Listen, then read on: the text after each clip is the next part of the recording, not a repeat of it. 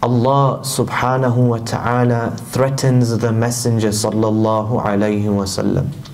وَلَقَدْ أُوحِيَ إِلَيْكَ وَإِلَى الَّذِينَ مِنْ قَبْلِكَ لَإِنْ أَشْرَكْتَ لَيَحْبَطَنَّ عَمَلُكَ وَلَتَكُونَنَّ مِنَ الْخَاسِرِينَ.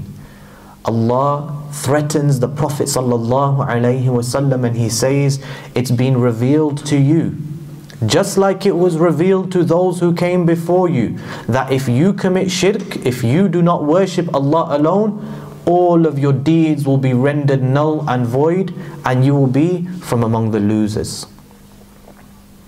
Think about this.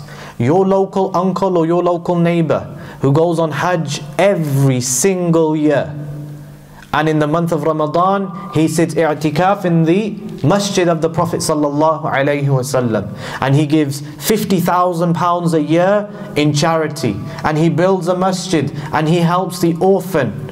If that man dies making dua to the Messenger of Allah, if that man dies making dua to the grave, if that man dies slaughtering to somebody other than Allah, if that man dies believing that the Peer Sahib in the Darbar can help him, all of his actions will be rendered null and void.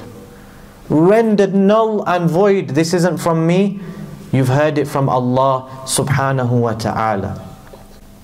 Allah subhanahu wa ta'ala, He says, إِنَّ اللَّهَ لَا يَغْفِرُ أَن يُشْرَكَ بِهِ وَيَغْفِرُ مَا دُونَ ذَلِكَ لِمَن يَشَاءُ.